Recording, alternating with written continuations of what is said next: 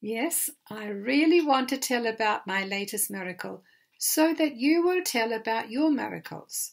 Because as we all know, miracles are here for everybody.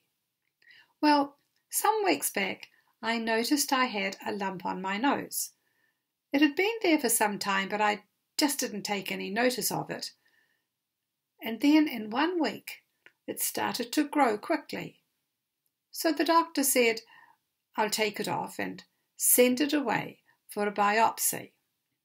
Well, the biopsy came back saying it was an invasive cancerous tumour.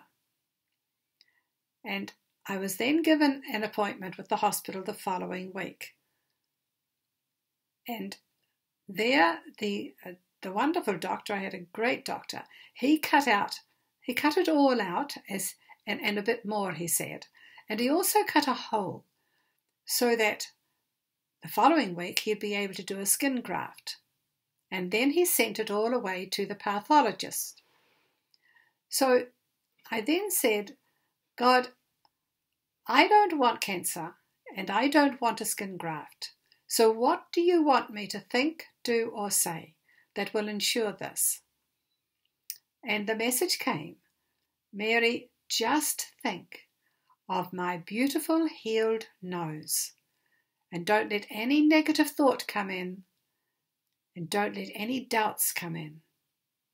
So I felt drawn to put my hands up and to breathe in to my beautiful healed nose. And I did that for the whole week. I went back to my appointment the following week to have the skin graft. And the pathologist test came back. And it said, no cancer. And the doctor said, and you don't have to have a skin graft. But he could not understand what it was all about. He kept reading and reading and reading it all over and over.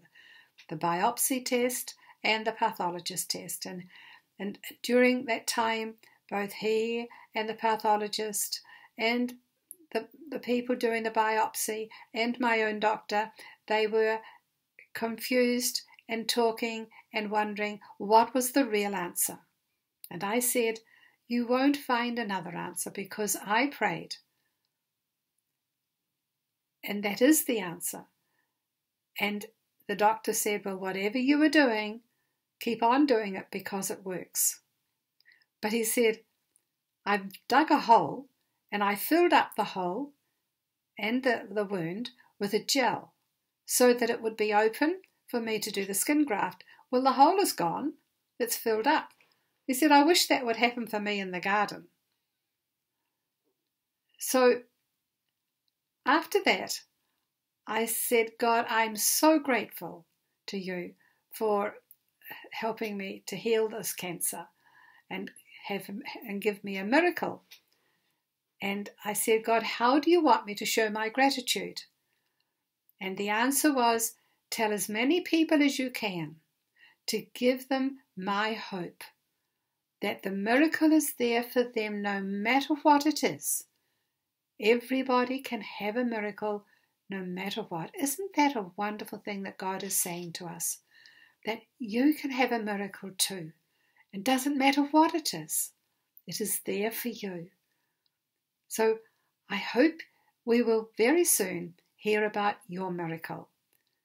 Thank you for listening.